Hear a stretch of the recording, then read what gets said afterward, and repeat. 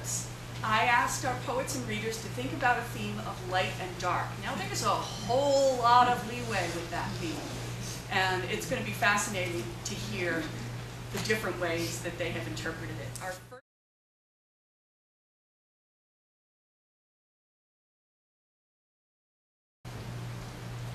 a large tree beginning to tumble, wintry blast.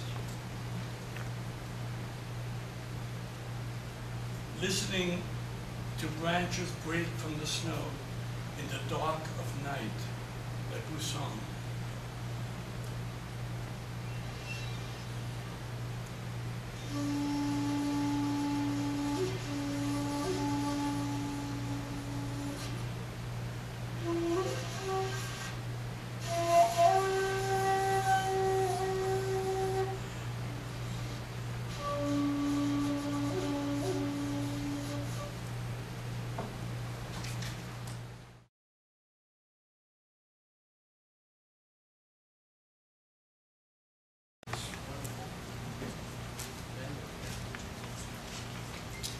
I have 3 moon-themed poems. The moon is the light of the night, I guess. This first one is Silent Moon. It makes no sound climbing the sky night. I can perceive the round and the lunatic linen white. It would follow our car when I was a little kid. Alone in my bedroom, by the windowsill I hid. Peekaboo by the window, inside cozy warm, I marveled at its ability to hang motionless in a storm.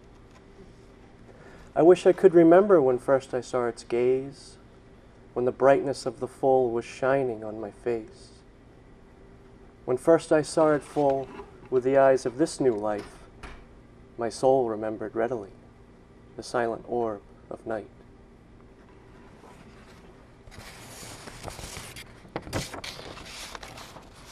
Moonlight is magnetic.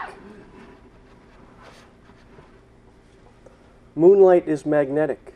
Wind is wicked. The lake is lucid and gluttony is green. Truth is a testament maligned by a miscreant. But the moon is always clean.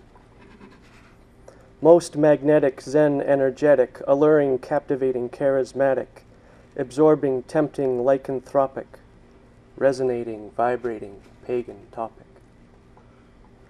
Oh, the truth of an illuminating white, silently moving orb of night. Magnetic Scion and the drawer of Orion send oceans heating and women bleeding, while canids crying, ancient crying, to the stenciled penciled upon the night ceiling. Revolving, wheeling, mystical feeling. Timber wolves, gray wolves, red wolves, and Arctic wolves. Snowy owls, barn owls, great horned owls, and saw-whet owls. All single, solitary, lone individuals. Ones and tens and hundreds, refractive multiplication with solo prostration. The lunatic of night, heretic no right. Magnetically powerful, kinetically hourful, hazy, crazy, logically lazy. Programmed with instinct, awakened at will, the Luna alluring calls like a chill.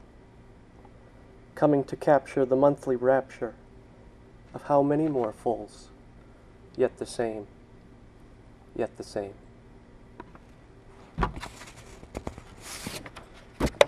And this one is about a group of mystics perhaps gathering on a mountaintop at the full moon. It's called Cocktail Hour, drinking the moon.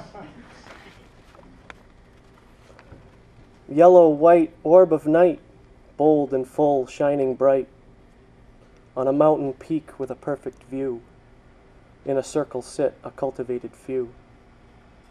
Arranged at the center is a pitcher and glasses, aligned to absorb the lunar essence that passes. The intent to harness the elixir and expand the view, distilling creek water and the moon of a truth shining through. The pitcher begins to shine with a lunatic glow. When the moment is right, the wise ones will know.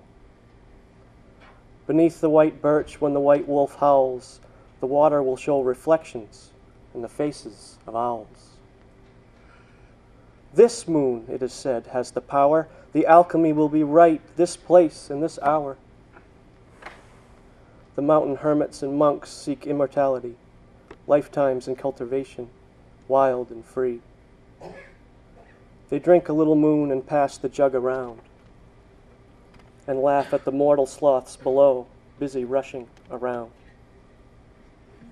The wolf howls as foretold, and with that they pour, saving the mountain stream elixir, spines tingling galore. Thanks.